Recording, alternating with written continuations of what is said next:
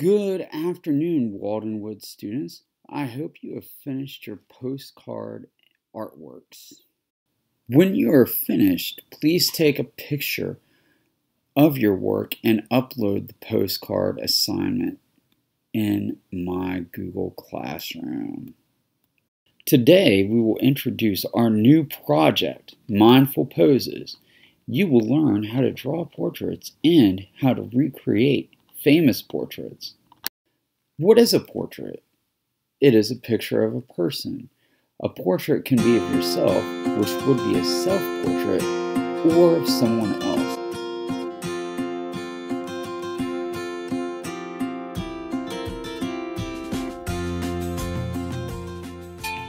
So let's discuss our next art project, Strike a Pose.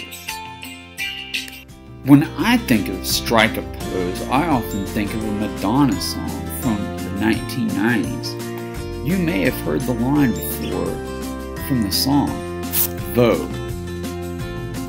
And she says, strike a pose. Maybe not, because that was a long time ago. Well, that is kind of what we were talking about, in a way. We will be striking a pose. Alright, so let's get right into mindful posing and what we will be doing. Can you think of any famous portraits? How did the artist paint the person? What were they wearing? What were they doing? Were they sitting? Could you tell anything by that picture? Do you think they were uncomfortable in that picture? We are going to learn how to draw people. Use basic shapes for the face, use straight lines for the arms and legs, and use ovals for the body. We're going to do this in just a moment right now. Let's do this step by step also. So step by step. On my paper, I'm drawing a circle for the face. I'm going to draw a stick for the body, a stick for the arm. It almost looks like a balloon, doesn't it? Then I'm going to draw legs. Just sticks. I bet all of us in kindergarten can do this.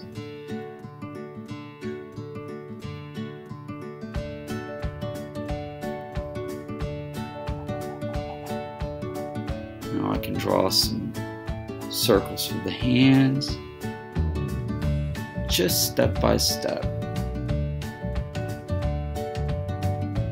I'm going to draw a mouth from the side, nose,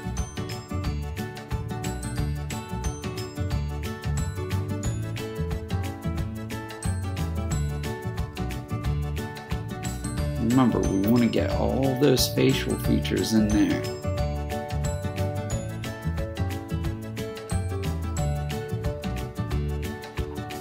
Of course, add another line for the body.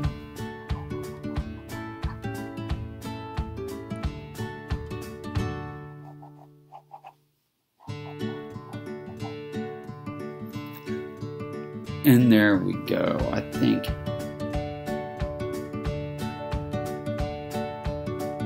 all of us can do something like that. So let's see what you do. So we are going to go ahead and practice drawing a stick figure drawing for our first portrait right now. The first thing we're going to do is draw a circle like a balloon for the body, and I'm going to go ahead and trace over it a little bit just so you can see that circle a little bit better. I'm going to go ahead and draw a line for the body.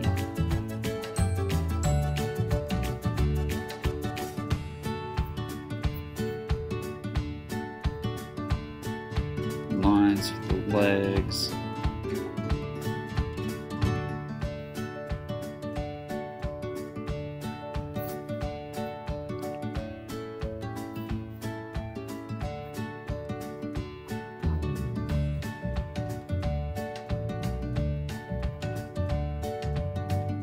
Now you might want to go ahead and make this body an oval or a rectangle by drawing another line there.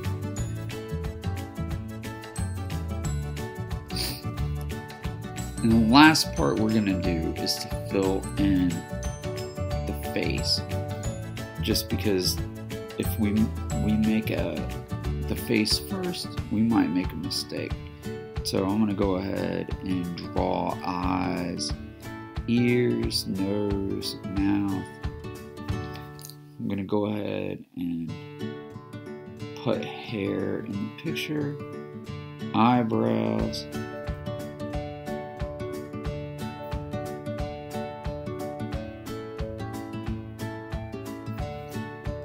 and just all of the facial features that we could put in this picture. So let's go ahead and finish practice drawing it now.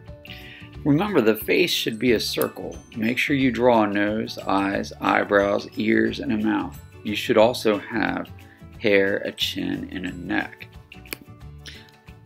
Your body should be in proportion.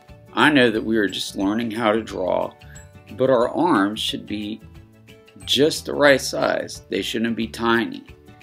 They shouldn't be gigantic either. Your head should be just right for your body. Now, if you are done with your portrait, take a picture of it and attach it to the PowerPoint in this slide. So, if you have finished this part, you've uploaded your picture, you've put it onto your PowerPoint. At this point, you can go ahead and go to the second video for our meeting today. And then after you finish that video and you finish the PowerPoint, please mark attended. All right, get ready for the second video.